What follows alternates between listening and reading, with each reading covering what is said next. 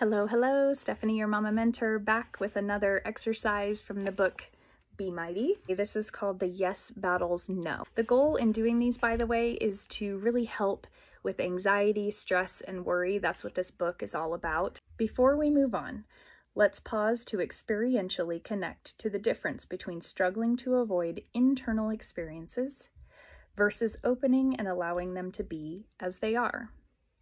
To start, shift your attention to your body. Notice your feet on the floor or in your shoes. Notice the way the furniture or floor supports your body.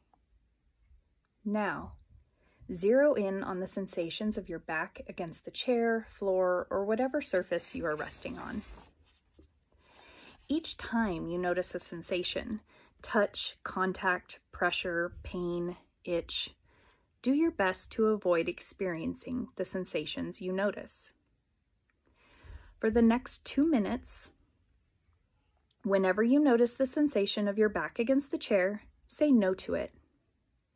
Do whatever it takes to suppress, stop, restrict, control, distract from, or avoid experiencing the sensation of your back against the surface it is resting against. Close your eyes for the 2 minutes so you can really focus on pushing the sensations away.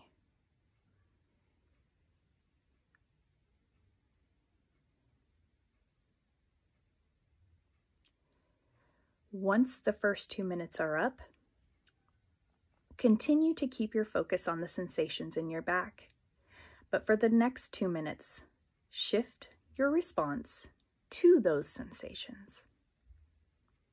For the next 2 minutes, accept those sensations. Say yes to those sensations. Be willing to feel the sensations simply as sensations, whatever they may be. Observe the sensations. Open up to them. Expand around them. Allow whatever shows up to just be. Let go of the resistance. In your journal, reflect on your experience. What did you notice? Were you successful at avoiding the sensations in your back? How did your experience differ when you said yes versus no? Often, people report no real change in sensations, but they do feel a notable decrease in tension, distress, and effort when practicing willingness instead of struggling to avoid. This week, practice shifting between purposely resisting a difficult internal experience, an emotion, sensation, or urge, then practicing willingness toward that same experience. Notice the differences and reflect on this in your journal as you go. So this one I really enjoy because it gives us a sense of what is within our control.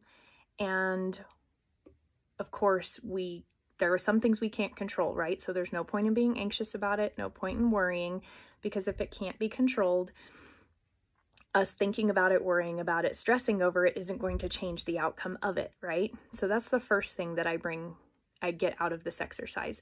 The second thing I get out of this exercise is the fact that you'll notice it's much easier to not resist, to not suppress these feelings, right? The things you're feeling, the sensations that are coming up.